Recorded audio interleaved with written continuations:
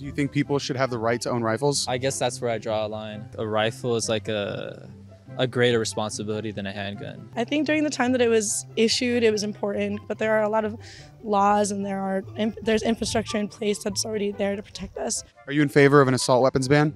Yes, I am. It's about common people. It's about the common person's right to have freedom, not just a freedom of dignity, but the freedom to remain safe. What do you think is the best way to stop a bad guy with a gun? I honestly don't know. Like, I think guns are really dangerous and like really evolved, obviously. It depends on what they're trying to do, I guess. Like, I don't know how to deal with like a mass shooting. Well, I'll tell you one thing, you don't deal with it with a hammer. Yeah, I guess I would agree with that. That's probably not the best way to deal with it.